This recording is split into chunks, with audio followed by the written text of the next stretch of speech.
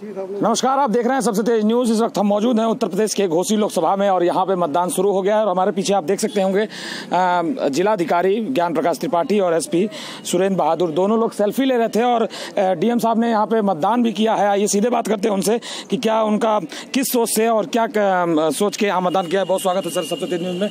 क्या सोच के आज सबसे पहले मतदान किया आपने? संविधान जहाँ हमें तमाम अधिकार देता है, वो अपने कर्तव्यों का बोध भी कराता है और राष्ट्र निर्माण में आज मैंने भी अपना एक सहयोग की, अपना मताधिकार का प्रयोग करके अपने कर्तव्यों का निर्वहन किया है। सर, क्या संदेश देना चाहेंगे जो लोग अभी भी घरों में सो रहे हैं?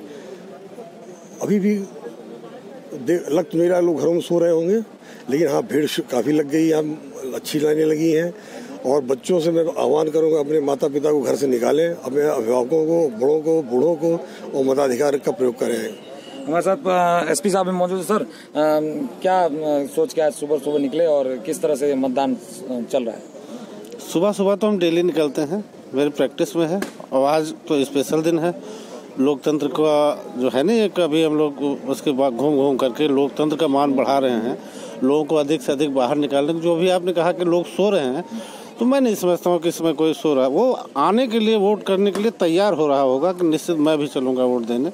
और हम लोगों ने जितना उत्साहित किया है मतदाताओं को, तो मैं समझता हूँ कि हाँ वोट प्रतिशत 70-80-100% होने की पूरी संभावना है। जिस तरीके से आप यहाँ मतदाताओं का उत्साह देख रहे हैं, उत्साह के हिसाब से तो अच्छा मतदान होगा घोसी का। तो देखा आपने किस तरह से यहाँ पे मैं आपको दिखाऊं तो ये सेल्फी बूथ भी बना हुआ है सनबीम स्कूल के द्वारा और सनबीम स्कूल के द्वारा यहाँ पे सेल्फी बूथ बना हुआ है। आप तस्वीरों में देख सकते हैं।